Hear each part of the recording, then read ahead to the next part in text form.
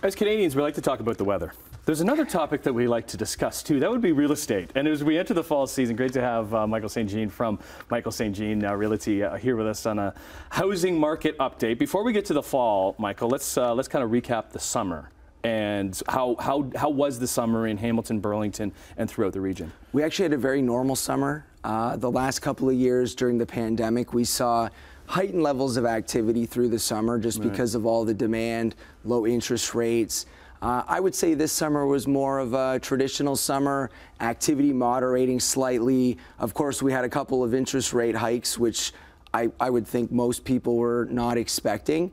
But overall, it was a very positive summer. Overall, prices moving upward, not the way we've been seeing over the last few years, but nonetheless moving forward. And yeah, it was positive. Okay, so today is a big day because they're going to be announcing possibly another interest rate hike. We don't think that's going to happen, but we haven't thought that in the past. What would another interest rate hike do for the market? I mean, interest rates are up by over 400% in the last year and a half. I don't think another quarter-point interest rate hike is going to really mean a whole lot to the market at this point. Okay. We've handled and fared very well given the increases that we've seen historically, the largest increase in the shortest period of time in Canadian history.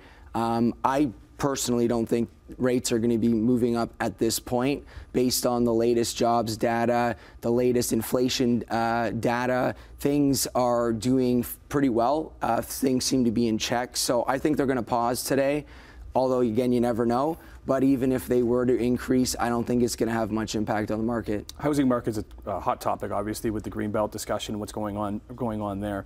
Are we seeing many houses on the market at this point for sale? We haven't seen many houses on the market since 2015, 16. So we are in a constant state of not having enough homes for all of the families that require a roof over their head. Immigration, of course, we're bringing in more immigrants this year than in any year in history. Just from an immigration perspective alone, there are 4 new families coming in for every home being built. Of course, you add student visas, work visas, natural population growth via birth, and then migration from some of the other provinces in Canada, people coming to Ontario to go to school, to work, to start their new lives, a lot of economic prosperity here. When you really do the math, there is nowhere near enough housing for all of the people coming to the province. Somebody watching right now growing out of their house, so they do have a home, moving into something bigger, or maybe even first-time home buyers looking for something. What's the advice for somebody looking to upgrade into another house and sell their current house? I mean, it's difficult, but I always say real estate is it's a series of steps. It's, you're no longer going to, jump into your dream home. You're going to start out in whatever product you can afford. You're going to, build your equity, pay down your mortgage. Market's going to increase over time, sell, get yourself into something a little bigger. Maybe you go from a condo to a townhome to a single family home. You're going to be looking at somewhere in the neighborhood of 2 to 4 steps to probably get to where you eventually want to be if you're looking to be in, sort of the traditional single family home. But it's not easy. There's no doubt about it. And at this point, affordability is the worst that we've ever seen.